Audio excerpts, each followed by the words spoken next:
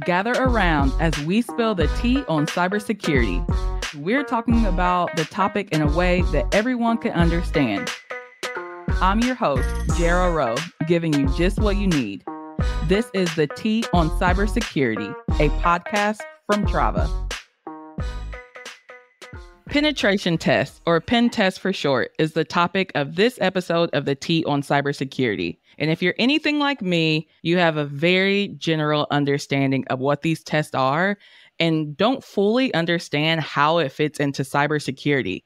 But we will be tackling all of this during this episode. I have an expert with me that is going to help me understand what penetration tests are, why they're important, who performs them, and so much more. I would like to welcome Christina Annechino to this episode. Hi, Christina. Hi, Jara. It's so nice to be here. Fantastic. Will you please go ahead and introduce yourself to our listeners? Yes, absolutely. So my name is Christina Annechino. I'm the Cybersecurity Analyst here at Trava. My main responsibilities here are that I write vulnerability reports and I do vulnerability management for customers. So providing mitigation strategies and remediation techniques to best help them go through their vulnerabilities and remove them in an efficient way. Yeah, definitely. That's very important for us, but also the customers that you help. So let's jump right into these penetration tests. So first question I have for you is, what are they? Yeah. Pen testing is a method of conducting controlled attacks to simulate actual scenarios of how an attacker would try to infiltrate and exploit company data. So essentially, it's a way of finding and exploiting various types of vulnerabilities before a hacker does. So a company can test their security strength for their applications, IoT devices, also their internal network.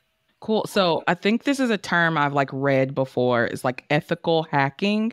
Is that similar to pen testing?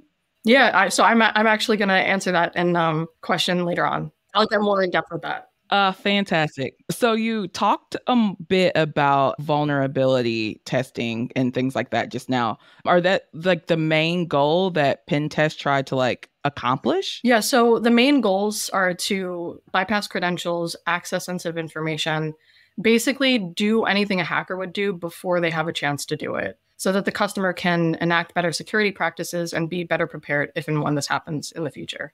Awesome. So just in your previous answers you're giving me, I'm understanding a little bit more of how it fits into cybersecurity, but can you give us a clear view of why pen tests are important to cybersecurity? Yeah, absolutely.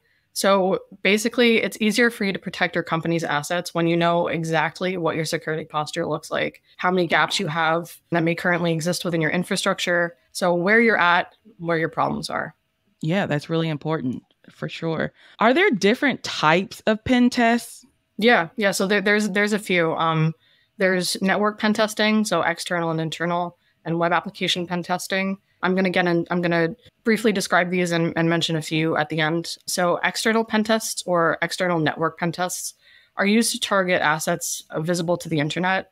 So this would include company websites, domain name servers, and the goal is to gain access and to extract confidential information. So in this scenario, the tester does not have proper access and permissions. Having no access and information regarding the infrastructure is actually also known as black box testing. White box testing is when you have full network and system information given to you by the customer. And then gray box is partial knowledge and access. So in between. But to get back to the types, internal pen tests, the pen testers already has a foothold within the network where they're trying to elevate their user privileges to admin to be able to do whatever they want. Web application pen testing, the purpose is to expose web application vulnerabilities to prevent data breaches, as well as financial loss and identity theft. The pen tester is also looking for vulnerabilities such as SQL injection, cross-site scripting, cross-site request forgery, just to name a few. If a company utilizes APIs, cloud environments, there's also pen tests for those as well. Wireless network pen tests and social engineering, those can be done too. So there's a bunch. So much information. Can you explain the difference between the white, black, and gray box again? Yeah, absolutely. So this is when the customer is providing what access is being provided to the pen tester. So with black box, the pen tester has no information or access. So that's how they're working with no access or information. Okay. And then white box, you have full access. So that's the opposite. you're provided all the access to the network and system. And then gray box, you have partial. Got it. So the black test, it's someone coming in completely from scratch and figuring out how they can infiltrate into the entire system. Yes, absolutely. Got it. So terrifying as well. All right. Okay, so can you walk me through like what the steps typically are involved in like a basic pen test? Yeah, there are generally 5 stages. I'm going to go through all of the stages that would be required for a fully in-depth pen test. So that's going to be, I'm going to list them and then I'm going to go through them. So reconnaissance is number 1, scanning and enumeration, vulnerability assessment, exploitation or gaining access, maintaining access, and then covering your tracks and reporting. Okay. So reconnaissance, it's literally recon. So you're collecting information on your target, whether that includes the domain names, subdomains, network topology, operating systems, valid user accounts. There's 2 types of reconnaissance, so active and passive. Active is when you're using actual pen testing tools, and then passive is when you're gathering information without directly interacting with the target, so using public resources. So Google is definitely the one that I use the most. Scanning and enumeration is next. This is where you're going to be using a variety of tools to explore the target system and any weaknesses that they may have in their network, from their network to their web applications, to map out the attack surface.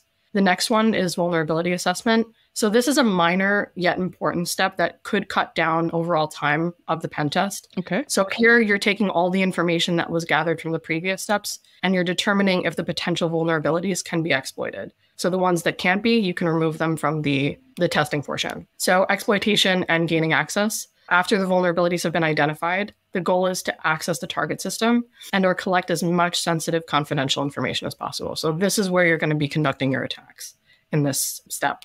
And the next is maintaining access. So in the cases where you've successfully gained access, you're going to try to maintain it for as long as possible to accomplish and replicate a malicious hacker's goals. So you're determining the potential impact of the exploit the longer that you're in the system. Mm-hmm. And then finally, we have covering tracks and reporting. So now what you're going to want to do is you're going to want to exit the target system and then terminate any running attacks in a safe manner. And then you're going to take all the data you've collected during the pen test, and you're going to be writing a comprehensive, detailed report for the customer to deliver. Okay, so going through all of that sparked a new question for me.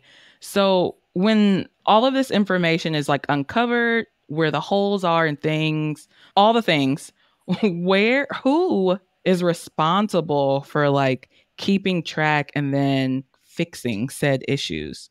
So it's the pen tester's responsibility to make a note of all vulnerabilities that have been detected when testing. Within the report, they're going to be providing remediation strategies on how to fix these vulnerabilities. And that's what's being presented to the customer. Got it. Not necessarily fixing, but more identifying. Yeah. Awesome. Okay. So next question. We've talked a lot about the different like cybersecurity assessments and frameworks during the podcast. Do penetration tests like work with them? Are they different? How do these things come together? So compared to other security assessments, penetration testing goes a step further since you're conducting a real world attack. That's what's being simulated to accurately test how effective the in-place security measures really are, as well as providing that in-depth analysis in the report of the security posture. Mm-hmm. Cool. So I just asked this question, so I'm just going to restate it to see if I understand correctly. So when it comes to like the key deliverables of a pen test, getting to the stakeholder, the pen tester actually writes out a report of like what the issues are and what needs to be fixed, and then they pass it along. Yes, absolutely. So, I mean, they can also include the tools that were utilized, but definitely very important is mentioning all the vulnerabilities that have been identified and then providing the remediation strategies. It's also important to provide the steps that were conducted to identify the vulnerability and then exploit it. That's also important within the documentation. So not only the vulnerability, but also the required steps that you would need to take in order to exploit that vulnerability so that it can be remediated. Okay, cool. So when it comes to like pointing out the vulnerabilities, how are these prioritized and like what needs to be addressed first?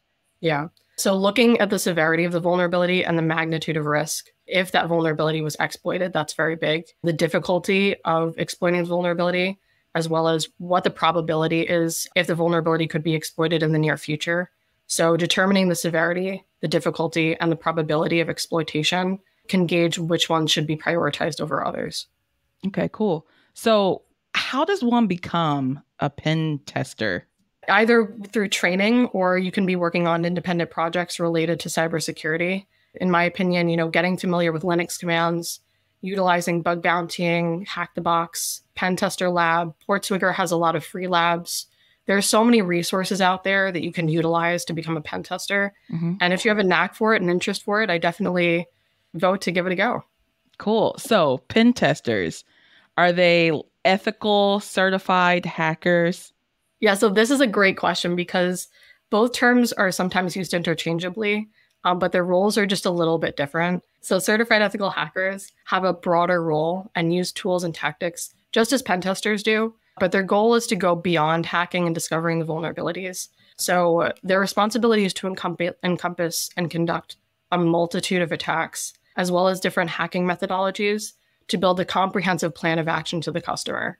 So here, this is where they could potentially also help fix the vulnerabilities. So not just identify the vulnerabilities and exploits, but also help remediate them. So an ethical hacker typically needs a little bit more comprehensive knowledge on software programming and experience overall.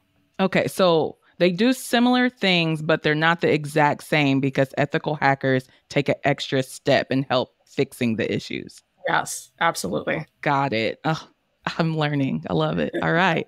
So what are the tools and or techniques that pen testers commonly use during like these tests? Yeah, so Kali Linux is definitely a very popular Linux-based operating system, which is where you're going to be running all your attacks within that operating system. It comes with a bunch of pre-installed tools, but you could easily install any tools as well within Kali. I've used Kali so much, and I think that it's a great operating system, so definitely worth the use. Metasploit, so that's a pen testing framework that has a large number of exploit modules to test for security vulnerabilities, enumerate networks, and even execute attacks.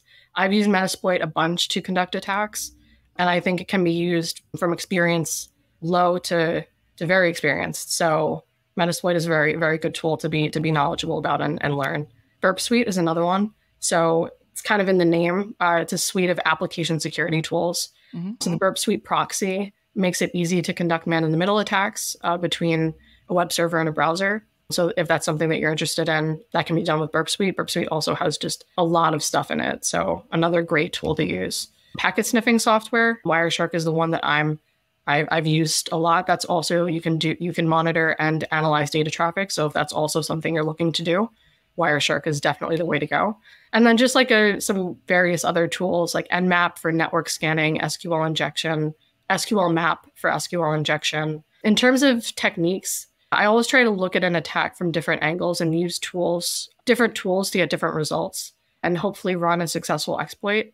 So trial and error is definitely the way to go. Don't be afraid, in my opinion, if you don't get the exploit right away and don't run a successful exploit, try again. So is it common to use multiple tools during like one, project? Yeah, absolutely. All right. Yeah, it totally makes sense. Okay. So if I were a business leader and I wanted to run an internal pen test, what are some best practices for like me as a business owner? So there are pros and cons. Definitely a lot of research is going to be needed if you're opting out of hiring a professional, and possibly require the employees that will be conducting the internal pen testing to maybe complete a certificate. So pen testing is it's such a efficient way of identifying weaknesses in security, but to minimize any business disruption, possibly a professional may be the way to go. Yeah, that totally makes sense. Definitely if the internal team aren't professional testers, it totally makes sense just to hire it out. So again, Christina, I know that you have, some experience in pen testing. So do you have like any interesting or memorable stories or examples that you can share with the listeners? Yeah. So during my capstone, I majored in cybersecurity and I worked with a partner for my capstone. And my main responsibility was to run penetration testing attacks on his device and network. One of the attacks that I ran, it was with a password cracking tool called Potato. And I was able to successfully, with a very detailed word list, crack one of his passwords on his device, which was very cool. That's cool. I didn't even know. Again, it totally makes sense, but it's never crossed my mind that people actually hack passwords. Yeah. So terrifying. Oh, all right. So I have a set of like lightning round fun questions for you that's not completely related to pen testing, but still cybersecurity. Are you ready for this round? I'm so ready. Okay. So what's the most bizarre cybersecurity myth you've ever heard? So I think that cybersecurity is expensive and not worth the investment. Heard that a bunch. Can't be farther from the truth. Yeah, I've learned a lot from this podcast that it's very important. And I really hope that our listeners understand that, especially from like listening and learning with me, that it's super important and we all need to take it super seriously. All right, next question. What's the best password you've ever seen? I guess without really giving the password away, if you can at least explain it to us. Yeah, no, absolutely. I mean, I have to do a bit of boasting. I think my passwords are pretty great. I always, when I'm coming up with passwords, I'm the most random, the better. So I will jumble letters, numbers, characters. You know, I obviously try to make it so that I'll remember it, Mhm. but a random password is always the most secure password. Nothing that can be guessed or can be figured out by Mhm. a potential attacker. Cool. All right. So, do you ever get tired of telling people not to click on a suspicious link? So I actually don't, because this is super important. Like if, you know, clicking on a suspicious link, you could accidentally download malware. Mhm. You could be directed to an unfamiliar site where you accidentally enter confidential information. So it's super important. Don't click on suspicious links. I'm not gonna lie though, I get a little annoyed with my mom when she gets these weird text messages. And she's like, UPS just sent me this and they told me Oh to click on the no. link. I'm like, you didn't even order a package. I Like, know. don't click on it. You know that someone's tricking you. All right. If you could create a cybersecurity superhero, what would their powers be? Oh my gosh. That's actually a really good question. I don't know. I feel like I would want to fly around and just shout advice to everybody. I just provide insight and advice to as many people as I can. Yeah. Don't click on the link. Yeah, right. Use a random password. Yeah. Absolutely. I love it. All right, Christina, before I let you go, is there anything else you would like to drive home on pen testing or just cybersecurity in general? I mean, I got into pen testing, you know, through my master's program, and I didn't know anything about pen testing during the program, and I learned so much in a short amount of time. And I really feel like if you're really into problem solving and you have an interest in it, I would say to go for it. Don't be deterred. Definitely, if you're interested, it can be done. So Fantastic. Well, I definitely learned a lot from you during this episode.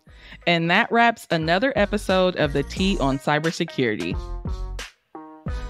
Now that Christina helped us spill the tea on pen tests, it's time to go over the receipts.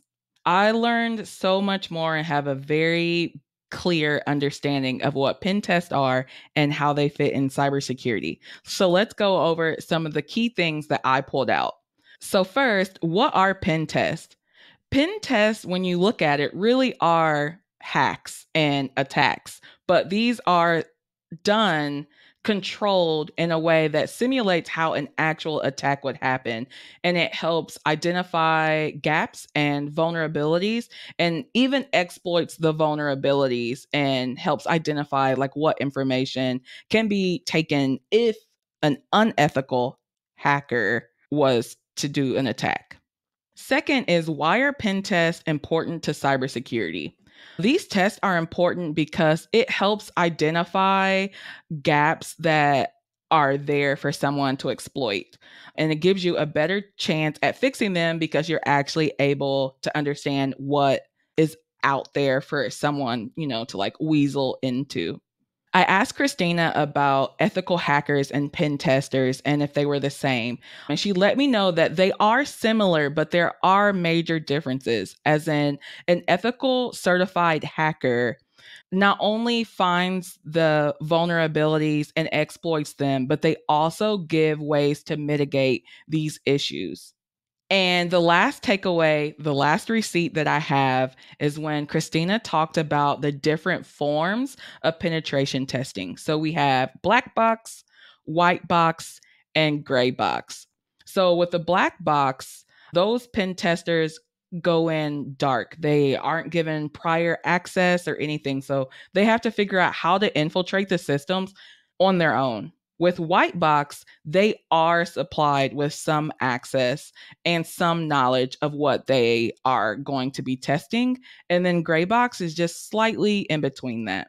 Well, I hope you learned as much as I did about penetration testing. I will see you on the next episode of the T on Cybersecurity. And that's the T on cybersecurity. If you like what you listen to, please leave a review. If you need anything else from me, head on over to Trava Security. Follow wherever you get your podcasts.